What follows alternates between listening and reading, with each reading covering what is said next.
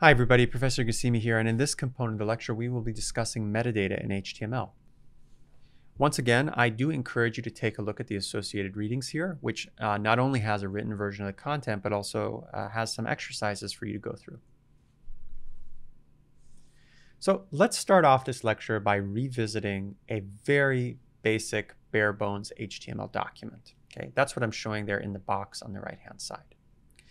And this HTML document always contains roughly the same structure, at least in its skeleton form. There's always this doc type HTML empty tag that specifies that the rest of the content we're going to see is HTML. Then we always have an HTML tag that encapsulates some content. And the first thing I want to point out here is that this HTML tag actually has an attribute called lang that you can specify that says what's the language of the content you're about to display in the rest of the page. In this case, it's American English. This language tag is not required. You don't have to do it. Your HTML will display with or without it.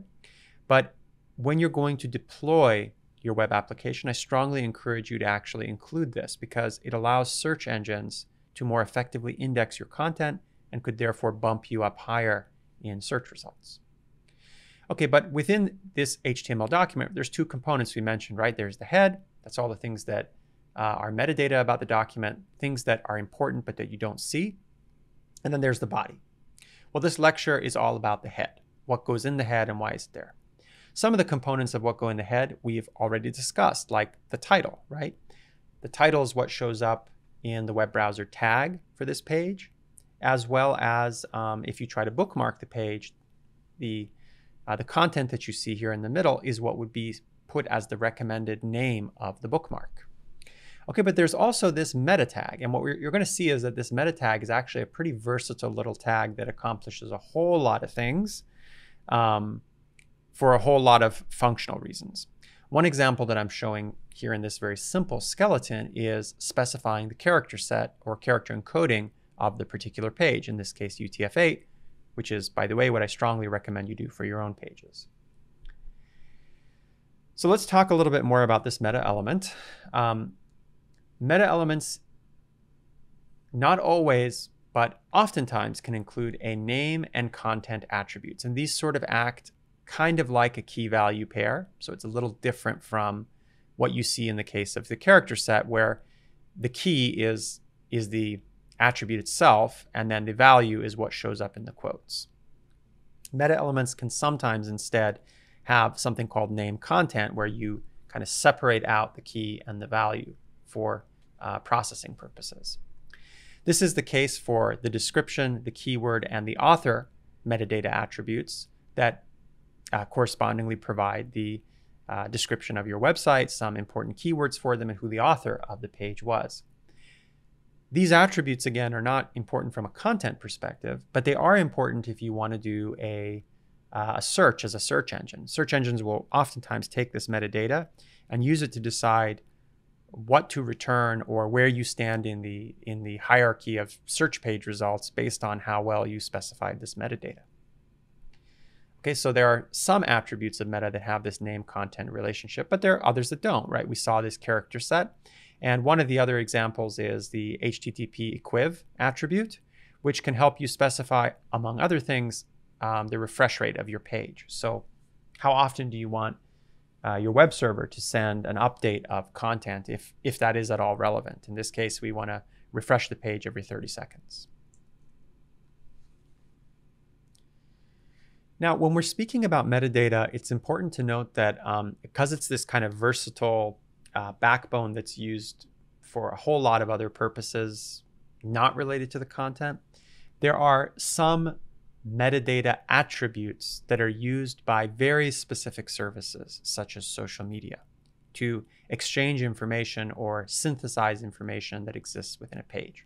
What I'm showing you here is some meta tags, right? And you might notice that there's an attribute, property, and then content. That's different than name and content like we saw before, okay?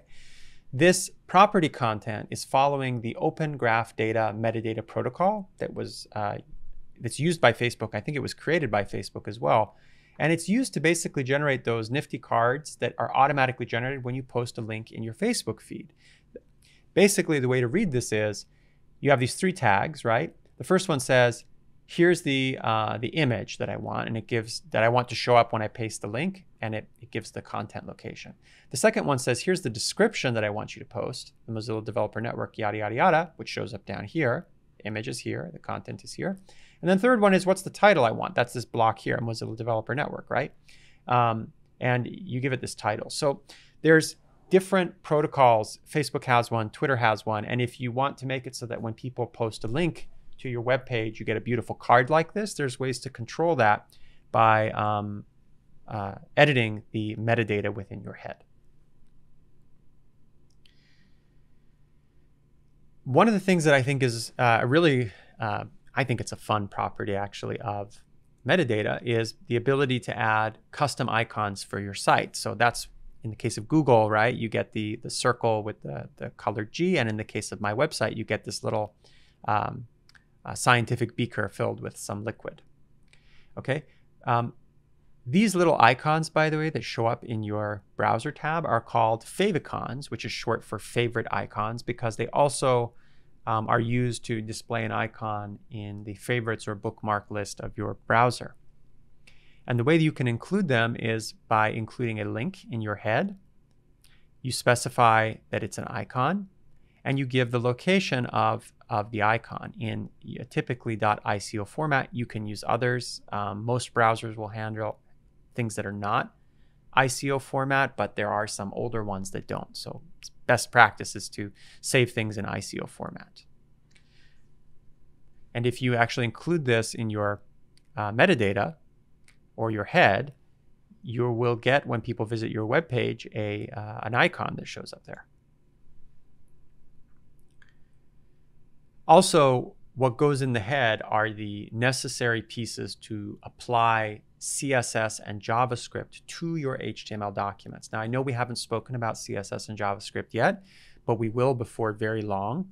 And at that time, you're going to see these two items show up in the head of your document. The first one is a link element.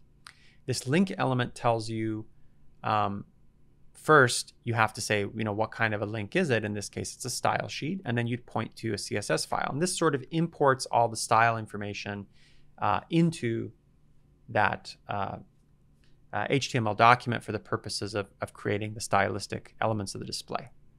And the second one is a script tag, which has a source element that points to the file. And there's also this binary attribute defer, which basically instructs the browser how to load the JavaScript. In this case, defer means load the JavaScript after the page has finished parsing the HTML. I strongly encourage you in most cases to actually include this defer when you're working on JavaScript later, because if the JavaScript loads before the HTML does, you can get this really odd behavior where your script is completely and perfectly correct, but your code breaks and you're super confused trying to figure out why things aren't working. So this is an example of how to import CSS, and this is an example of how to import JavaScript in the head. So what did I want you to take away from this? Well, the first one is that the head is the part that's not displayed in the web browser when the page is loaded. So it's the invisible content that has important effects on your page's content. The official way of adding metadata to a document is through the meta element, although there are other tags as well. We saw link as an example, title as an example. Some metadata is designed to provide specific services. For example, we saw that Facebook has the Open Graph metadata protocol that you can use to create those beautiful little blocks when you post a link into Facebook or LinkedIn or somewhere else. You can add references to custom icons in your metadata, and you can have instructions to import CSS and JavaScript within your metadata.